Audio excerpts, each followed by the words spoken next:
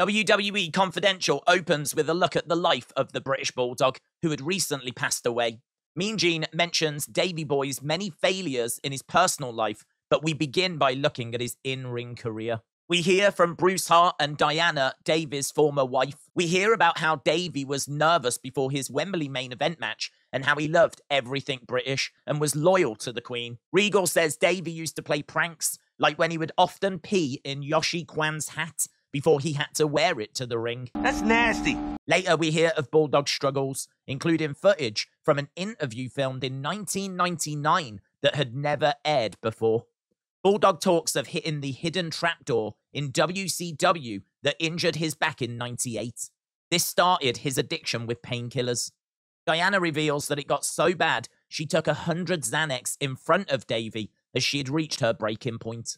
She called 911 saying that she didn't want to die, and thankfully they managed to save her. That incident led to Davey going into rehab in 1999 for 7 weeks. But tragedy would follow as Davey would lose his mom and sister, plus find out about a fracture in his spine. A staph infection plus termination from WCW was all too much for Davey, and it led to a relapse. His marriage would end, and sadly in 2002, Davey Boy Smith would pass away. Undertaker calls Davey a tremendous athlete, and his legacy is as one of the all-time greats.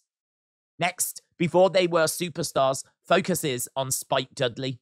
We get an interesting insight on him as a kid. Matthew loved being a fish.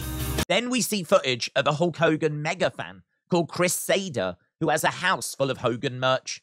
Hulk has even been to visit, and the two became quite close. Chris was even in the room with Hogan when Hogan's dad passed away.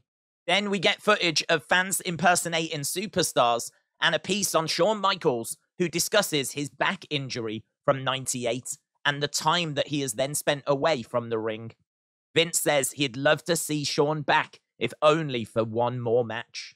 Finally, the Divas discuss the sexiest male superstar with mentions for Rock, Ron Simmons, Kurt Angle, and Vince McMahon because he pays the checks. I'm gonna go throw up. Thanks.